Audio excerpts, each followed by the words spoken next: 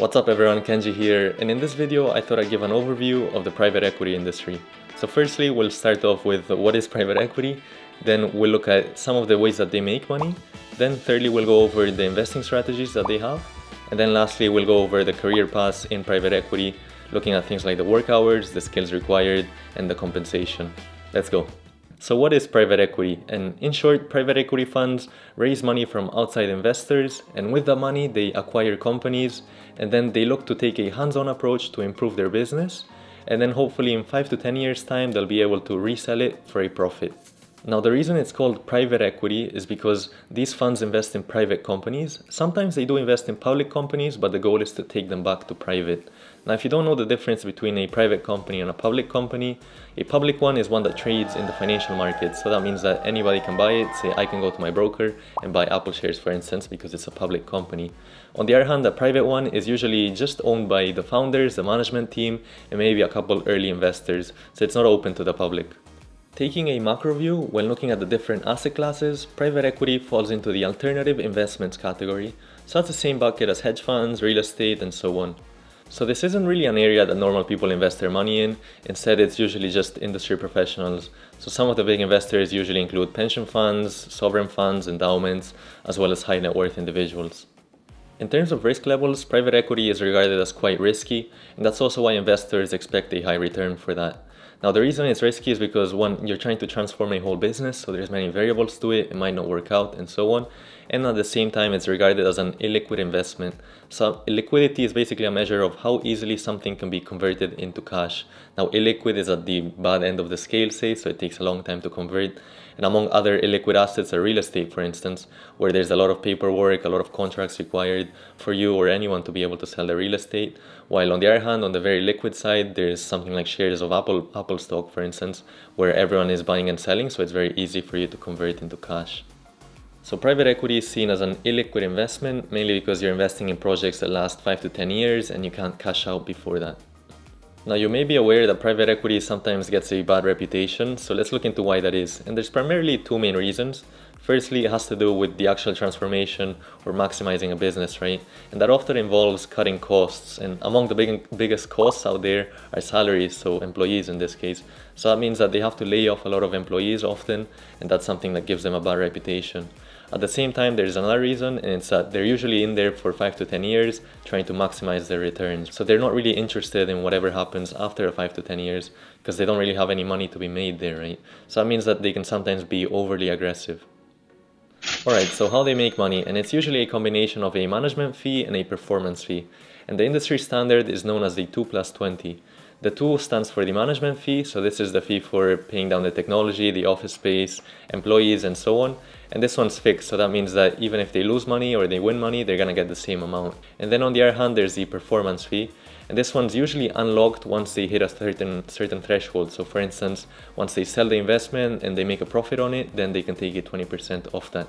As you can see, it's quite aligned in that both the investors as well as the fund is going to be happy if they get good returns. Overall, the bigger the fund, the more exaggerated this 2+20 structure becomes. A 2% of a 10 million fund might not sound like that much, but a 2% of a 10 billion fund obviously starts to become quite a lot of money. But overall, depending on the reputation of the fund, they might actually have a bigger structure than a 2+20, so maybe a 3+30, or a smaller one if they're not so reputable, like a, say, 1+15, right? So within private equity, most funds specialize in certain investment strategies. As you can imagine, investing in a small startup is not the same as investing in a company with 1,000 employees, right? So let's look at some of the main ones. Here's a table showing a breakdown of some of the most popular strategies out there. So the first one has to do with venture capital, and this is the smallest investment size. It basically has to do with investing in startups. Now they're looking to hit home runs, so they're looking for massive returns that might happen once every 10 investments, for instance. So something like 500% plus. Ownership here is minority, so that means that they don't take control of the business. And examples of some of the big VCs include Sequoia or Andreessen Horowitz. I did make a video just on venture capital. If you're interested in that, I'll leave it linked somewhere up here. Secondly, we have growth equity, and this one's sort of in between the venture capital space and the big leverage buyout space. So they're looking at companies that are a bit more established than startups. Transaction amounts here are usually in the 25 to 100 million range, and a home run is not really a goal anymore, but rather getting steady returns of around the 30% mark. Ownership here is a bit in between the minority and the controlling position, so they might have some influence on what they do with the business as well. Some examples of growth private equity funds include General Atlantic or TA Associates. And lastly, you have leveraged buyouts, which are also known as LBOs, and you might have heard of this term being thrown around before. This basically has to do with financing an acquisition of a company through debt primarily. So typically it's around 80% debt and only 20% equity. Now this is usually done in the context of taking a public company private, so the amounts are typically above the 100 million mark, and the fund has full control of what they do with the company. Now the reason it's so attractive for private equity funds to use this leverage buyout method is because they use very little equity and a huge amount in debt, which translates to really high returns because over say 5 to 10 years the company is able to pay off the debt, and with it the equity returns just increase, and so does the overall valuation as the company just keeps growing. Now going back to the fee structure, this is really how they maximize their performance fee, but it is obviously very risky. What if the company is unable to pay down the debt? They obviously have a problem then. So for LBO candidates, for leveraged buyout candidates, they look for companies with very stable cash flows that have a stable business model. So it means that with that cash, they'll be able to be paying down the debt throughout time. When it comes to companies with this kind of a strategy, the biggest ones are Blackstone and KKR. And there's obviously many other strategies out there like distressed debt or real estate, but I don't want to make this video too long. When it comes to careers in private equity, the traditional approach is to work at an investment bank or a management consultancy for around 2 to 4 years and then make the switch to private equity.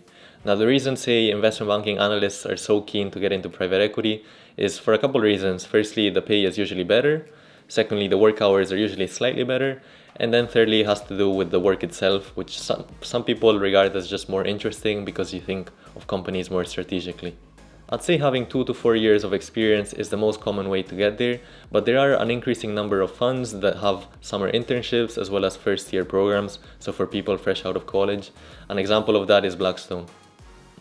When it comes to the work hours, it's usually around 60 to 70 hours a week, which is slightly better than the 80 hours you might average at an investment bank or the 70 hours you might average at a management consultancy.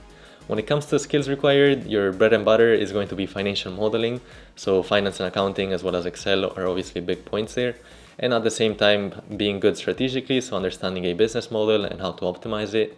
And then lastly, being able to communicate well, as you'll probably be talking with the management team of a company and you want to come across politely. Salary-wise, you can expect to earn around $130,000 in base salary in a big US city like New York, say, but the big portion here is actually the bonus, which can double or even more than that. So you can expect to earn, say, around $300,000 depending on your performance as well as that of your team. Now these figures are for the top funds out there, but you also gotta keep in mind that they do have around 2 to 4 years of experience typically, so that means that they're not so junior anymore. Lastly, if you want to learn further about the topic, here's a couple things I recommend. Firstly, it's got to do with this book called King of Capital. I thought it was really insightful on the private equity industry all the way back from the 1980s to what it's like today, with a special focus on Blackstone, which is the biggest fund out there.